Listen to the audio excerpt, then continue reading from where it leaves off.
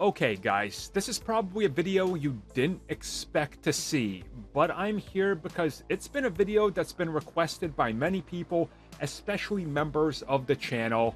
So I contacted some of the big fans and they said, yeah, make this one. Tell us how you feel about it and address the concerns that some people have. So let's talk about it. What if Marvel's Fantastic Four reboot is bad?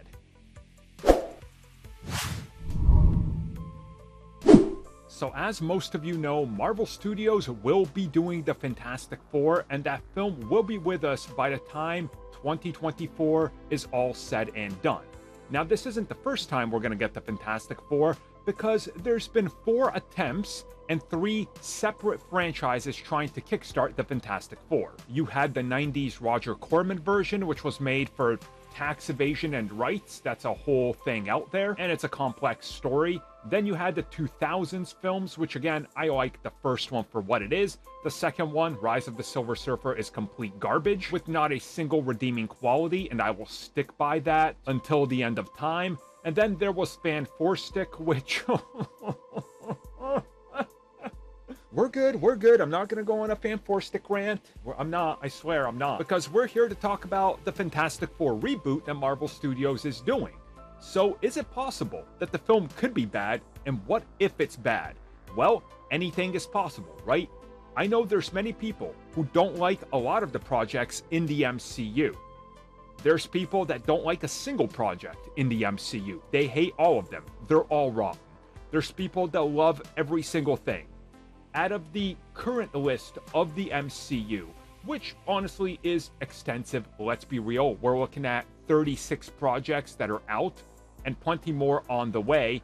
I would say I'm a fan, big fan of about 25, 26 of them, and then there's the rest of them, and I'm like, yeah, you know, I can enjoy them and watch them, but I'm not like the biggest fan of them. So Fantastic Four could end up in that, because let's be real, the Fantastic Four is a hard brand to make work. It's the family dynamic that you have to get right. And I think, for better or for worse, the 2000s films got it mostly right. But again, those films were circumstances of so many things going and working against them that had they been given more time and love, I think they could have worked. But again, it was the misuse of the characters and the brand and the people behind it. Marvel Studios has all the intent to give us a Fantastic Four that works, because the future of the MCU really will hang on the Fantastic Four. Because it has to. Because it has to relate to Doom, Galactus, Silver Surfer, some of the heaviest hitters out there. And I truly do believe that they're going to make something special. But there is always the fear that it could be bad. And what if Marvel's Fantastic Four is awful? That's a question I see brought up all the time.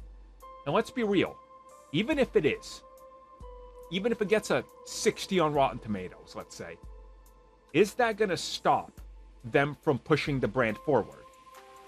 I don't think so. So I don't think we really actually have to worry about a whole lot. Is it possible that Fantastic Four could be one of the worst films Marvel Studios ever makes? Yes. Yes, it is. But they're going to work hard to make sure that people can go into this expecting something good and do get something good and walk away from it wanting to see more.